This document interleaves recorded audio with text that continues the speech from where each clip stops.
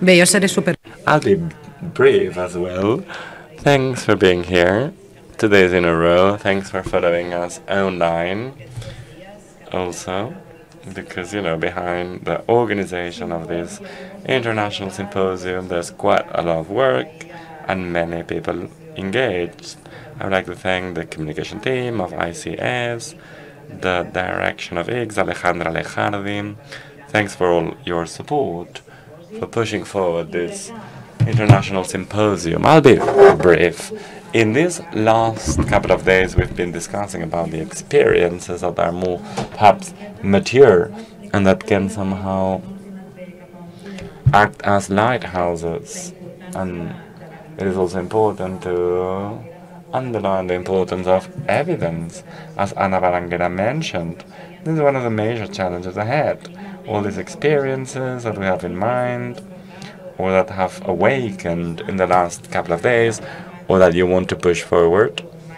Perhaps you have matched with people from the cultural sector or the health sector, but we need to be capable to assess them. And as Christopher Bailey said, it is important to see to what extent art is healing. Art will allow us to build communities.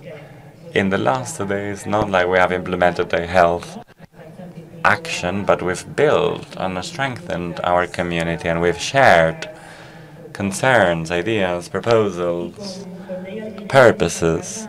So as Guillaume said, on behalf of the ICS, and as the coordinator of the strategy, we want to push it forward.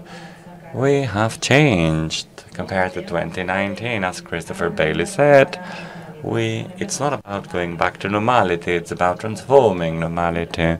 So art in health needs to respond to the new needs that we have spotted. We need to transform ourselves collectively. So from the DG for communication, we are at your disposal, at the disposal of all professionals who are willing to go one step forward, to think out of the box and see arts as an opportunity for the future in this health system that needs more and more community actions focused on citizens. Thank you, and I hope you have enjoyed the conference.